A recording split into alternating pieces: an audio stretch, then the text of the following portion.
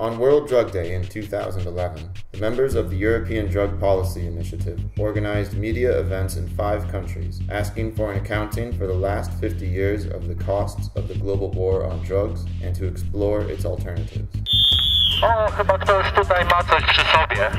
Pan wygląda, posiada bardzo proszę pokazać swoje kieszenie. This year, 2011, is the 50-year anniversary of the 1961 UN Single Convention on Drugs.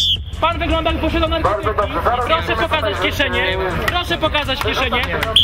3 lata więzienia, proszę pana. The global war on drugs has been fought for 50 years without preventing a long-term trend in increased drug supply and use. It is actually creating many of the problems that it is supposed to be fighting against.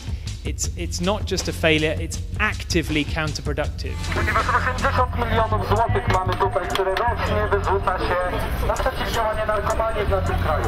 And this damage is done is out of all proportion to the damage that drugs themselves do. We need to remember that 90% of drug use is non-problematic. The war on drugs undermines international development and security. The money that is created by the illegal trade provides financing for paramilitary groups and terrorist groups. In Afghanistan, the war on drugs is very real. In the jungles of Colombia, there are wars and bloodshed. In Mexico, since 2006, there have been 30,000 deaths, 30,000 people killed as a direct result of drug-related conflict and violence. The drugs haven't stopped going through Mexico, they're still there. Deforestation and pollution occurs. Aerial spraying of pesticides has had little or no effect on long-term production levels, yet has contaminated the soil and the waterways. So you destroy the coca crops in one area and it's just grown in another area. But to grow it in the other area, they have to cut down the forests to grow it. And it doesn't reduce production. Production of cocaine has more than kept pace with demand. The drug war creates crimes and enriches criminals. In the UK, 50% of property crime is committed by those dependent on heroin and cocaine. Prohibition has fueled the development of the world's largest illegal commodities market, with a turnover in excess of 200 billion euros a year. If they don't want the message, they want the money. There is an economic cost in terms of direct expenditure on drug law enforcement. Between 70 and 100 billion euros or equivalent a year is spent globally enforcing the war on drugs. Hva de bruker ressursene på altså stort sett bruk og besittelse, folk som har mindre partier på seg. Når jeg forholder meg til politiets egne tall, så har vi jo Kripos sin statistikk fra i fjor. Når det gjelder beslag, så viser denne at hele 42% av alle beslagene cannabis. Det ingen som kan fortelle dere akkurat hvor mye dette her koster. 600–800 millioner som brukes for å få en viss clue. Evaluering av politiets innsats mot narkotika og forskning på det i Norge, og for så vidt i Sverige og i nordiske land også, så det svært, svært lite. Så for å si det enkelt og greit, så jeg kan ikke uttale meg om hvor godt dette her fungerer ut fra forskning som gjort på den konkrete innsatsen.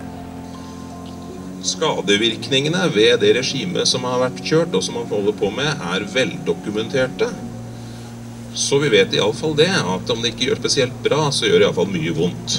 UNAIDS, the United Nations AIDS Organization, has estimated that globally we need just 2.2 billion to provide harm reduction services in terms of needle exchange and medication for the entire global population of injecting drug users.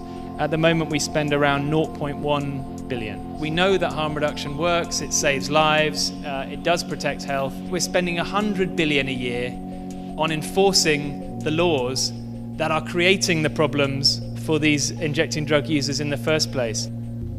The war on drugs threatens public health, spreads disease and causes death. A punitive enforcement-based approach increases the risk associated with drug use.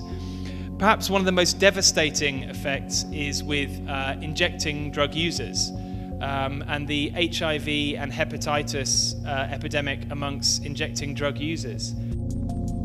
The war on drugs promotes stigma and discrimination. There's some very dramatic statistics from the US that African-American black males are imprisoned on drug charges 13 times the rate of white males. And this is despite the levels of drug use amongst those populations being comparable.